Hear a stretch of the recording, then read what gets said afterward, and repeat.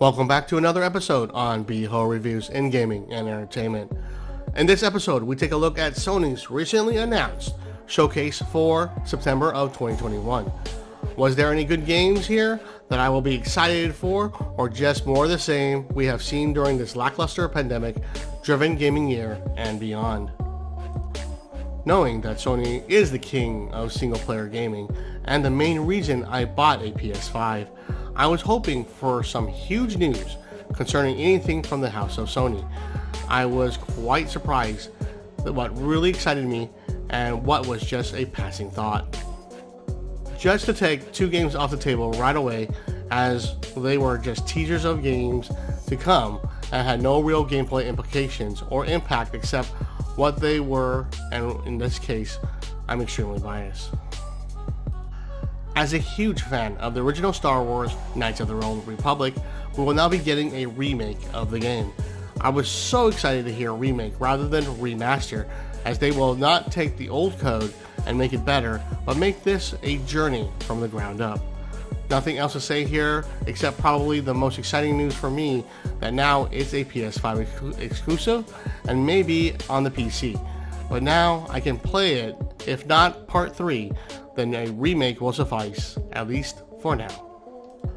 The other major tease was my favorite Marvel superhero, Wolverine, will be coming to the PS5 exclusively from the same developers of Spider-Man Insomniac Games. Small trailer really revealed nothing here, but super excited on what they can do with the man with claws. I am very biased on those two properties. We now take a look at what was just okay. Although I should be wowing on the Gran Turismo 7 trailer, I felt it was too slow, too much in the small details than racing. The visuals did look fantastic, but I just couldn't get into the racing portion of the trailer. Where's the excitement I'm looking for? With that said, most of the trailers were just ho-hum, but at least they were upcoming games. Most we already knew about with gameplay now or different new trailer. I wasn't too excited here, so here's my best of the list so far. Besides the teasers, I felt that Uncharted Legacy of Thieves release was very interesting in the fact that I own both games and hoping for a free PS5 upgrade. If not, the $10 upgrade fee isn't that bad, but free is always better. These games will be remasters, so the visuals will get a bump in resolution with frame rate, but not much else. Looking forward to test this one out, especially on Lost Legacy, as I have yet to play that game.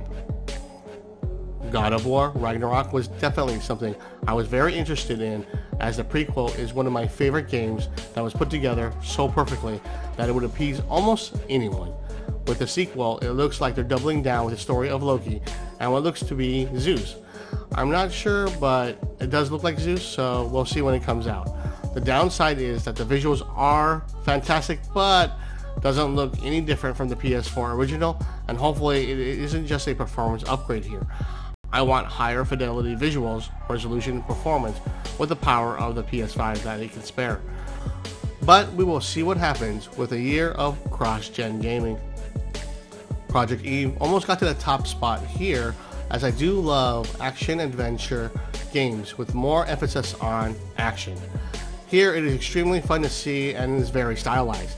I didn't see too many enemies in this one and hoping so hard that it's not a Souls type game, but overall, wow. The Japanese market has been in flux in their identity as of late, letting the rest of the world dominate gaming, but this game looks really nice and hopefully is as fun to play as it is to watch. Forspoken by Square Enix is my most interesting game I'm looking forward to in playing. This game looks to be an action RPG that really pushes the boundaries of open world, with magic and traveling faster, almost like in how Spider-Man flies around the city with his web swinging. Although traveling isn't all that's there, it's a lot of action and gameplay that really pushes what I expected a next-gen title to look like. The story looks grounded, as well as the movement and animations look smooth to play and pull off attacks. A game I'm really looking into that will hopefully fulfill that action-adventure and role-playing bug I've been having since Mass Effect. Well, those were the games that opened my eyes.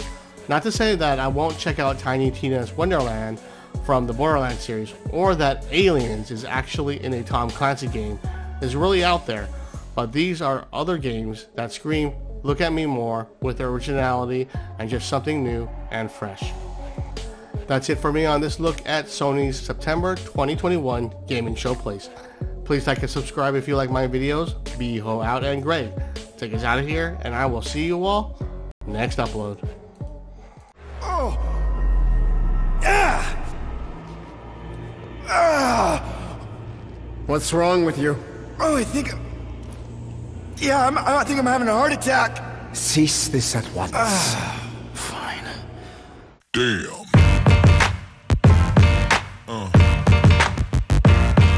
Yeah.